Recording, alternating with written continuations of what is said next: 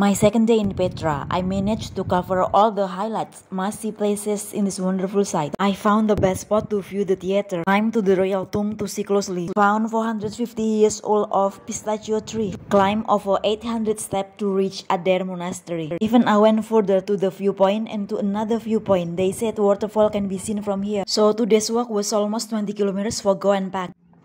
Good morning! So today I will continue my exploration to Petra.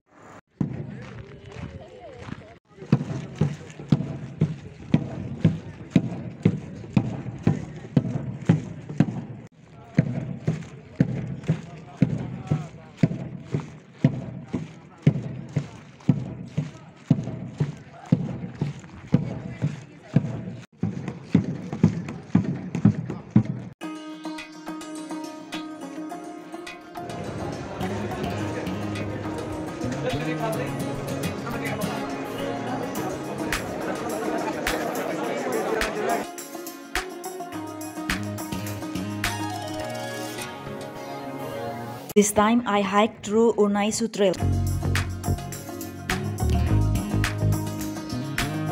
The view of the street of Wasat looks more interesting from here.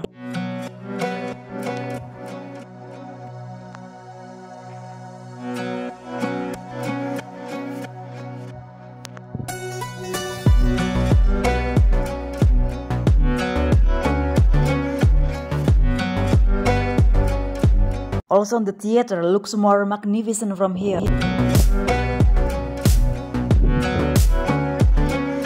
Here we can see the funerary architecture in details.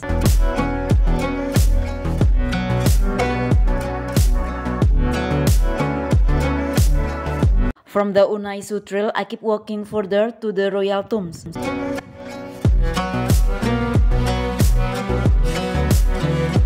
So the one over there is the royal tomb.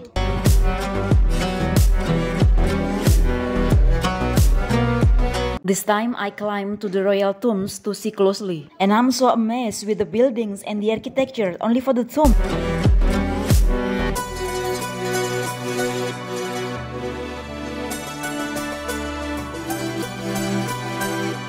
Behind me is tomb.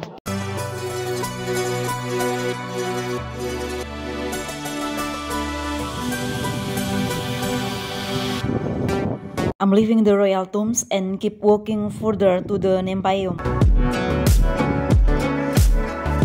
Now I'm walking to the Nymphaeum. Nymphaeum is the public fountain near the junction of Wadi Musa and Wadi Al-Mutabah. It's very interesting because there is a wild pistachio tree that is 450 years old.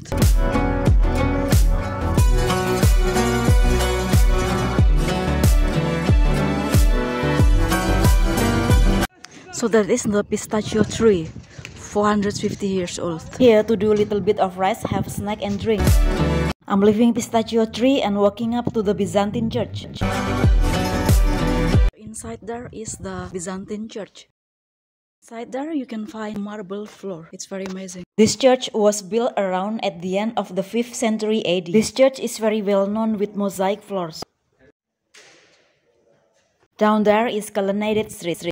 And now we are at the temple of the winged lions. So this is a temple of winged lion.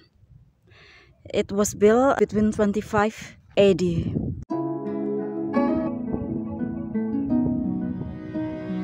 So over there is the Great Temple. And I'm going down to the Colonnaded street to reach the Great Temple.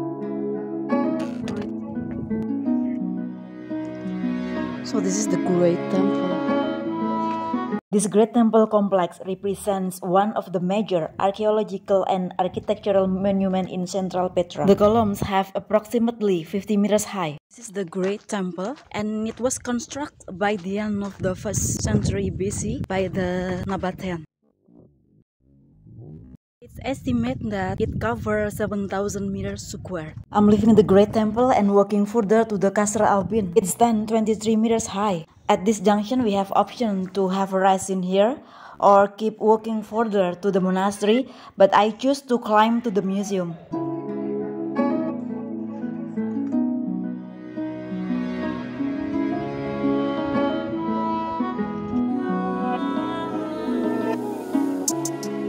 I can't find the museum. Instead, I find these fantastic views of this rock formation.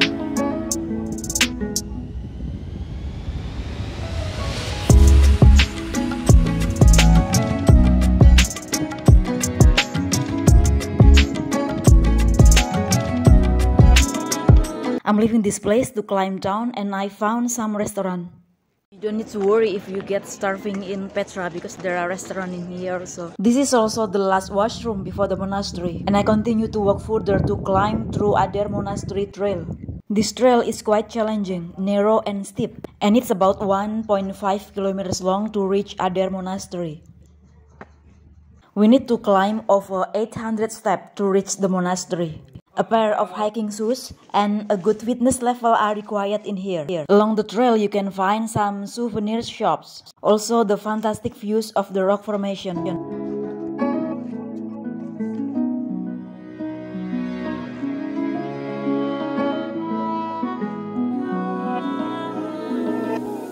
Going to the monastery, the way is up, up, up.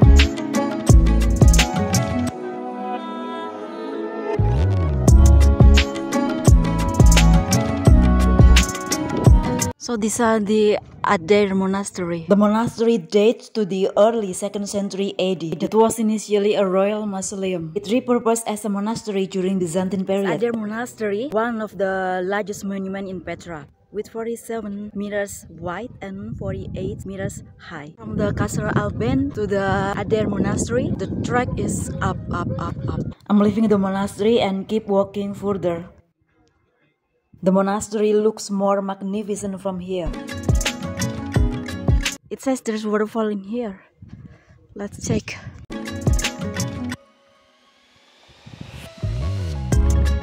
The best view of the world.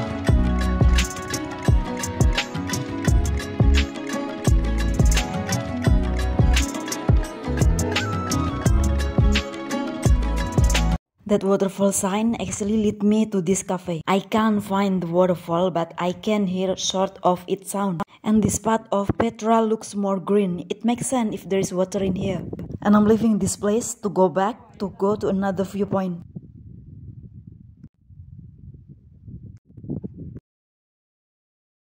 Best view from here. So let's check out. That sign is actually led me to this cafe. It's really a good way to attract customers. Then I climbed down, leaving this place, leaving the monastery, to go back to the entrance before it's dark because it's still 7 kilometers to reach the entrance. And I found the local Bedouin with camels and horses are blocking the narrow trail. And it's quite annoying as we need to extra careful to climb down. But they live in here, so this is their place.